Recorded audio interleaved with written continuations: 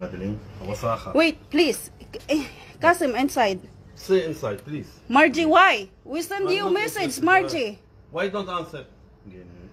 I'm here in the house. You're here making You are some here. No. Yes. No, I see you sleeping with him. In my house? No, you let a man in my house? This is breaking the rules, by the way. This is very bad. If I don't call the police now, it's all recorded. I will put you in hell. And you. Yalla, Madeleine. Don't touch me, please. Don't touch me. Please. Don't touch me. Don't touch me. Please. Kasim, why like this, Kasim? I cannot say sorry. We're calling her many times. I'm calling her many times. She don't answer me. She only read my message. You know, I trust you also. You're my neighbor. I trust you. Yeah. This is the first time I came. It's the wrong. I know. Why? Margie, why? Why you do that, Margie? No, it's not Why? We trust you everything here in the house. And you bring man in the house, Margie. sorry. No, it's not about sorry, Margie. Yeah, this is not sorry. I know. This is not sorry.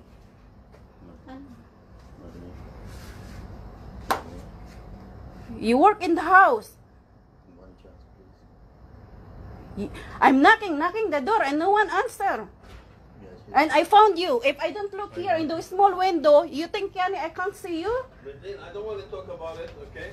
Sorry. I called the police already. They're going to come now and they will investigate. It's not allowed. You're coming into a Kuwaiti house. Yes, sir. You don't get permission from me? Open the light there, Ahmad. Open the light. I can't say anything. Big problem for me.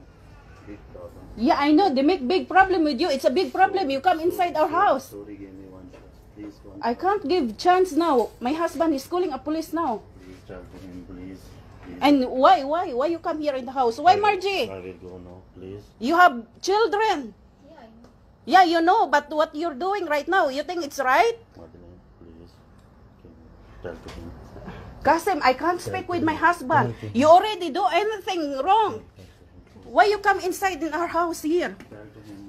Kasim, I cannot say anything. You know what? We respect you here around. You are our neighbor, you know?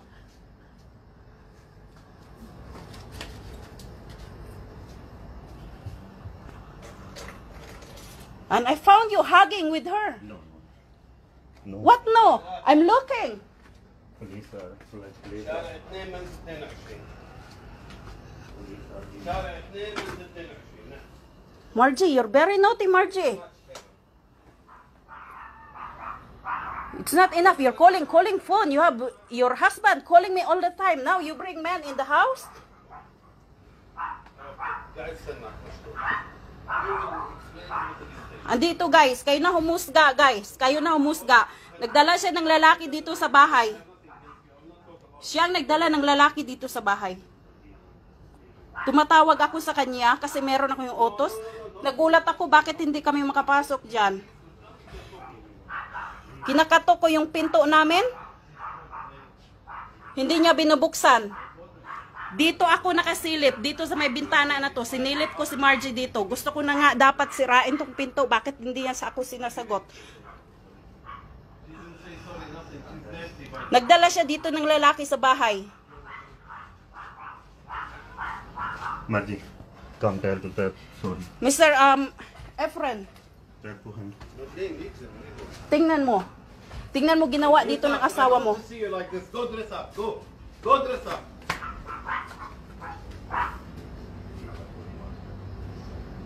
If you ever enter into my house, I swear to God, I have my uncle here. He's the head of the police. Okay?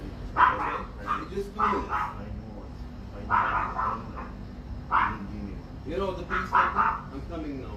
Ayan, They told me. ito yung lalaki dito pumasok sa bahay namin. Because don't touch the guy. Let him come Siya yung and see, pumasok let him dito see sa what bahay. I'm making only report, not on you, on her. I'm making on her report because I have enough her telephones every day, her messages. She ignores the whole house. She doesn't listen to anything. This is a big problem with me, with her.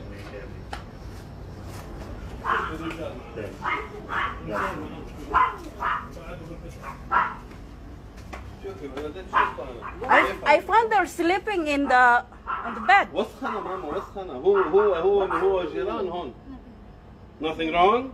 All this and nothing wrong? I don't know. You must ask permission when you come in. Nobody can enter the house like this. I think a this is family not house. only once you I come have a here in the little daughter. house. No only. No. No only. Sorry, Mark. Sorry. Sorry, Mark. Next time. No, wait for the guy Listen, that he can make. Listen. I know where you work. I know who you are. I know your boss. Okay, I don't want to say anything. Just let the police make a report on it. That's all I Yeah, make the report. The police have now. nothing to do with it. They will come now. They will not make any problem for you because I will come. But for her, they will make a huge problem. For her, I will teach Oo. her how to be naughty like that. Gi-live ko na. Makita niya to. I can't see anything. I can't decide anything. Because why you enter in our house? Why you do that? Why you do that? Why you enter our house? You know what? I use you as an eye for our maid here in the house. But what you did, you come here inside our house. It's not nice. And you, Margie, many times. Your sir many times shouting at you. I know. You say only you know. It's not about sorry. Why you work here? Yes, I make live, so everything will know everything. So that her family also knows what she's doing here in the house.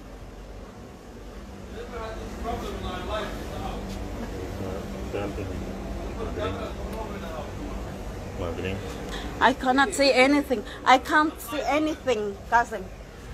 I found you and her hugging together on that bed. They're coming, Imad? Sorry, Mark. Yan.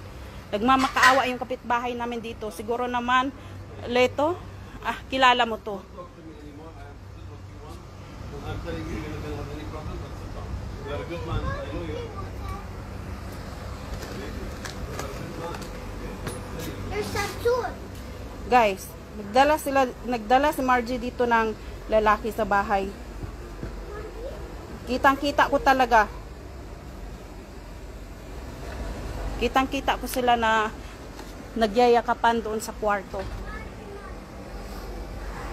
Yung katulong namin. Nagdala ng lalaki dito sa bahay. At saka yung lalaki na yun, kapitbahay pa namin. Paano ko nakita? Doon sa bintana ng kwarto niya. Kasi yung kwarto ng katulong namin dito sa labas. Diyan. Yung kwarto niya dyan sa labas. Pumasok ako kasi galing ako ng lolo. Namili kami ng gagamitin ko para bukas. Tapos nag-message ako. Tinawagan ko siya rin. Hindi sumagot. Kasi magpapaluto sana ako ng corn nga. Kasi yun na ang kinakain ng asawa ko. Ngayon, binasa niya lang yung message. Pumasok ako. Binuksan ko yung pinto namin. Nakapatay yung ilaw dito sa kwarto niya. Tapos ito, nakabukas yung ilaw dyan. Sinilip ko siya dito ngayon kasi katok ako ng katok dito sa pinto niya. Hindi niya talaga binubuksan. Gusto ko na ngang sirain dapat eh. So, umakyat ako dito. Sumilip ako dyan sa loob. Dyan, yung bed na yan, kitang-kita ko silang dalawa dyan nakahiga ng lalaki.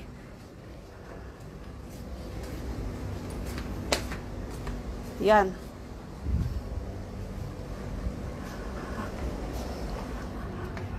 Alam nyo na ngayon. Ngayon, tumawag kami ng pulis.